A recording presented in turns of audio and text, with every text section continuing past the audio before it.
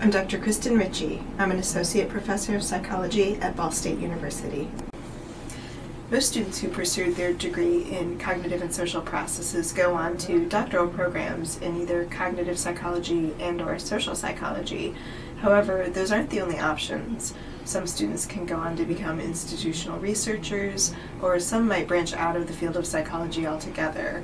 For example, some might go into education, becoming either teachers or administrators.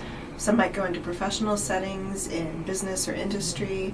So students gain a wide knowledge base and skill set that helps them succeed in a variety of academic and social and professional settings. Students enrolled in a master's program for cognitive and social processes can expect to take a variety of courses designed to integrate the two disciplines. So for example, memory processes, social cognition, theories of personality will all help the students understand how those disciplines or how those ideas manifest themselves in the real world.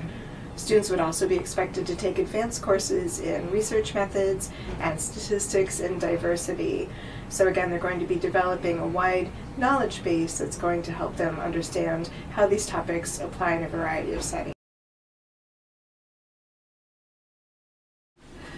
There are several things that students can do to help them get admission into a program for cognitive and social psychology, and two of the main recommendations would be to get research experience or internships.